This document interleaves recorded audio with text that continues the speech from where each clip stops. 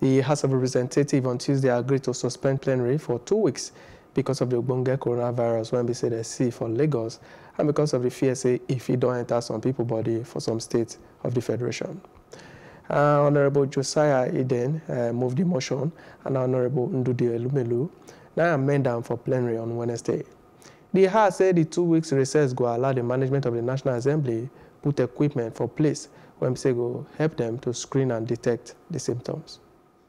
There is serious need as a parliament, as the people representative, for the leadership of the National Assembly to set up a committee that comprises of the senators and members of House of Reps, a joint committee to look into this matter, to interface with the executive, to play oversight function on all health institutions, all the agencies, so that this matter can be controlled.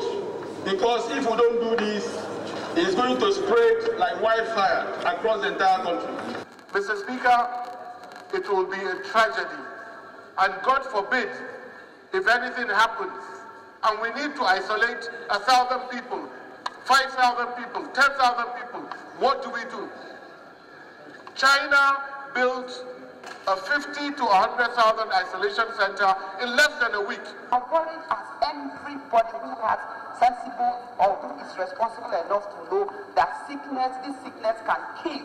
Even when a minister in charge was addressing the world, the kind of seat, Mr. Speaker, that he was seated on shows the world how ready, indeed, how ready Nigeria is.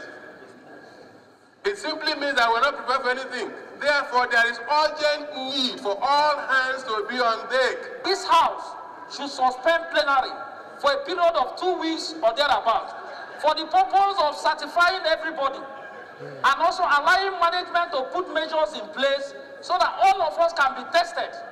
Because we may be taking it as a very joking matter, but it's a very serious matter. And I think that this House should take it as a very serious matter. Otherwise, you will not know who you will be shaking.